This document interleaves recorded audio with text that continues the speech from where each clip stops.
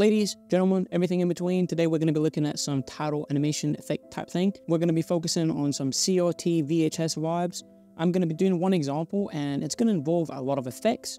So it's going to be pretty dense, but when you put everything together, it's going to look super cool, super clean, a lot of cool colors, glows, texture, which we love. Without further ado, let's hop straight into After Effects where I have my composition set up. 1920 by 1080, 24 frames per second. I'm gonna start out with some text, you know, keep it pretty simple. And in this case, I'm just using Satoshi. Let's place it just about up here. With your pen tool, make a little line like that. Let's do maybe 50 width. Duplicate a couple times, take the last one, scoot it down here, select them all, then over here in your align thing, distribute them just so we get some even space in between them. On the, just one of them really, go and add a trim pulse.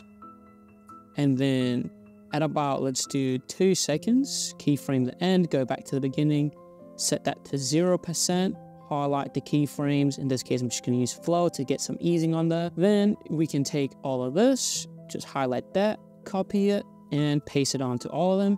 So far we have this animation. I'm just gonna select these keyframes, then using motion tools, I'm just gonna stagger them. But before I do that, I wanna make sure that we have it in the right order. And there we go, that's pretty good. So top to bottom, and then sequence them by, let's say 2 frames. So we have something that looks kind of like that. I'm gonna pre-comp these and I'm just gonna name it lines. Go into the pre-comp, add an adjustment layer, and we're gonna add a liquify. And that's just gonna give us a little bit of flare in the air. Open that up, increase the brush size a good bit, and then drag. We just want a little bit of a wave look. You can mess around with this, get the look that you really want. So playing that back, we just have the lines coming out and they do this little swirly whatever. I'm gonna do something I don't usually do. I'm gonna select my layers and I'm gonna add a motion blur to them. This will come in handy later, but for now, don't worry too much about it. We can close out of that pre-comp and just make sure we also have motion blur turned on power layers in here. I'm gonna go to, let's say, 2 seconds as well. I am gonna use my anchor point mover, which is also a free plugin. Move it down to the bottom right corner, hit scale, keyframe at 100%, go back to the beginning, set it to 0. Again, we wanna select our keyframes and we wanna add some easing to it. Just, you know, we want to keep it pretty smooth, turn up our lines layer for now. So now we have something that looks kind of like that. Just a nice, very simple animation. We want to keep that in mind throughout this VHS animation thing. We want to keep it simple because back in the day, they didn't have complex thingamajigs. So we are essentially trying to take a super complex program, After Effects, and trying to recreate something that had 1% of the features it has. Anyways, now we have this text here, which is, you know, it's cool, it's whatever.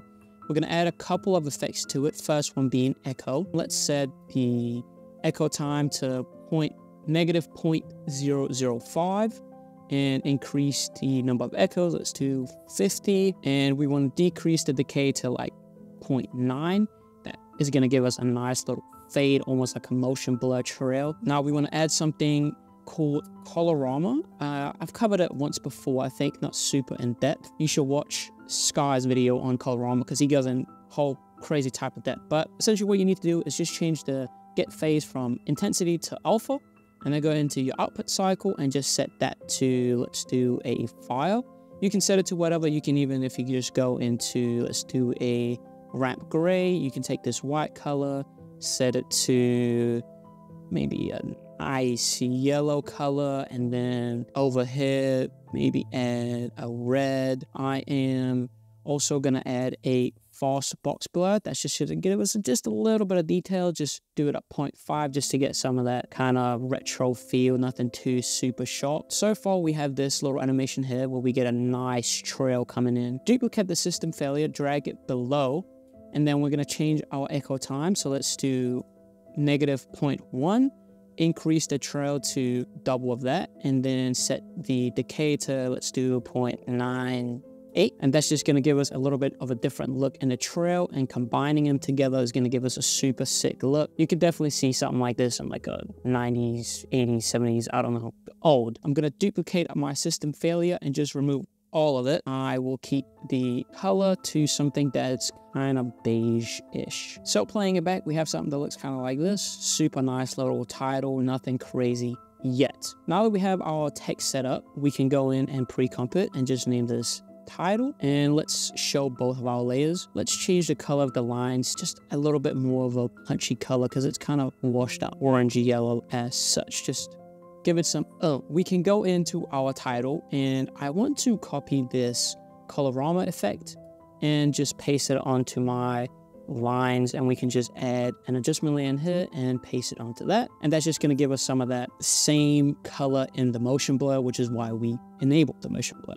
So it's just going to add a little bit of finesse, and we can also go in at the Softbox blur to that adjustment layer as well, just for some more low res vibes. Anyways, we've got this first setup, but it's lacking a lot of something. First thing I'm going to do is I'm going to take both of these and I'm going to pre-comp them. Now that we have this composition, we're going to add a new solid, and I'm just going to name this dot layer. I'm going to add a Venetian blinds to it, set that to 50, and let's set the width to 8 maybe. I don't know why it keeps doing this. This is very weird. After Effects is not being my friend. And then duplicate it, set it to 90, and that's just going to give us a little bit of a dot layer. We can play around with the completion and the width. That looks pretty good. And then let's add a Softbox blur just to make it a little bit smoother. Let's set that to maybe 0.5. Let's just make it a dark black type thing, and then we can track commit that. That's just going to give us a little bit of texture in there. Just play around with it until you get something that you thoroughly enjoy. Now, if we duplicate this main animation 2 times, so we have 3 in total,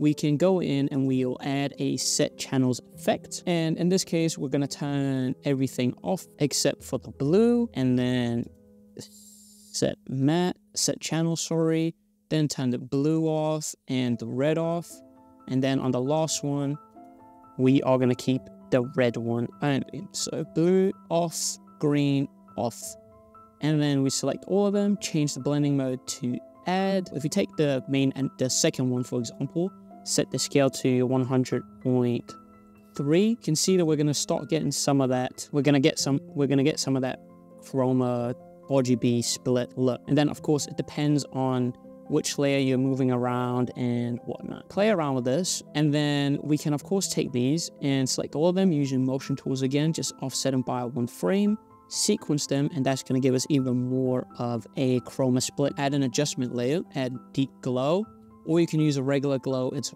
up to you really. I'm going to decrease the radius to about 250, maybe even 150, and that's going to give us some really nice color in there. It also has a chromatic aberration, so you can add even more if you want to. Just play around with this glow setting until you get something that you want. You can play with the brightness and whatnot. Let's leave it at that. And now we can really go in. Let's say we return this to 100 and maybe scale this down to 99.8 and play around with it. And we'll add transform to this middle layer. And we are going to alt click the position, add post-rush time 6, and then wiggle. Let's do 200.3, my good old trusty. And that's just going to add a little bit extra separation in there. And you can see we're getting some pretty cool colors so far. Can even add motion blur to all of these. And it's going to give even more. And then go back into our main composition here. And if you then add an adjustment layer and add a hue and saturation, you can go in and you can change the color that you want, which is just a really easy way of changing the kind of vibe that you're going for. Just makes it super easy. Like this blue one looks super crazy. Let's add an adjustment layer and add posterized time to it. Set that to 12, duplicate that, put it underneath, delete the posterized time and add a transform. Scale 101, alt click the position, posterized time 6, let's do a wiggle 15.3. Now let's just name these before I forget. You can either do this with the deep glow or you can do it on an adjustment layer by itself. It's really up to you. I'm going to show you the other way, just if you're interested. You can add an adjustment layer. Let's do a curves, or you can do a brightness and contrast. It really depends on how you like to work. Increase the brightness a little bit, and then you can go in the opacity of this by hitting T, alt click it, do a wiggle, and let's do a 10,500, so it'll give us a little bit of brightness flicker. So I'm playing that back. You can kind of see it flickering a little bit, which is just giving it a little bit more life. We can even increase this, which is going to make it flicker even more. I want to go back and kind of show you how you can change this effect look of it a little bit. If you take this, the effects we have applied to the Venetian blinds type of thing, actually just take the Venetian blinds, copy those, select our 3 layers that we link to it, and I'll show you how this changes it. So right now we just have this, which is also pretty sick in and of itself. We can go into our main animation, and if we just add the effect to the items itself, you can see how it will change the look in here in terms of how the colors blend. You can see we get some artifacting here, which is pretty sick. There's a lot of cool ways you can finesse this effect and just create some different looks just depending on how you stack the effects and how you lay everything. So far we have this animation pretty simple. We get some nice flickering, which you can always adjust like I showed you. We get some really cool colors in here, and overall it's a pretty low fidelity look. If I take all of these, pre-comp them, and I'm just gonna not even worry about the name for now. Add a background. Let's do a slight off gray background, put it behind, and then add another adjustment layer and add green. Let's add some green to this bad boy. Change this to a final output, and this is just going to help sell the effect even more. Give us some really, you can already see how sick that looks. I will up the intensity to about 1.3 and the size to maybe 0.8. I'm just going to give it a little bit of a harsher look. And in animation, I'm just going to change the animation speed to 0.3. You can already see how sick that looks. The blends, the colors, and everything, you know, it just adds a lot of just good vibes to it. I downloaded this texture from Texture Labs. It's a 4K texture, super high quality. Set that to overlay, decrease it to maybe even less than that, honestly. So let's add another adjustment layer and add optics compensation. Increase that ink a bit, and that's just gonna give us some really nice distortion in there, kind of like a TV screen almost. You want to add a transform after that and just scale it up so we don't get any weird edges out there like that. And just like that, we have something super lo-fi, super cool looking. Is it quick? Yes. Does it look good? Very. And is it pretty much done all natively or can be done natively in AE? Obviously. So with that being said, I just want to say thank you for watching along. I hope you learned something new in this tutorial. RGB splits, little color flicker effects, you know, just a little bit of sauce here and there. That's how we do around here. But thank you for watching. I appreciate it a whole bunch, and I'll see you again next week. So with that being said, peace out.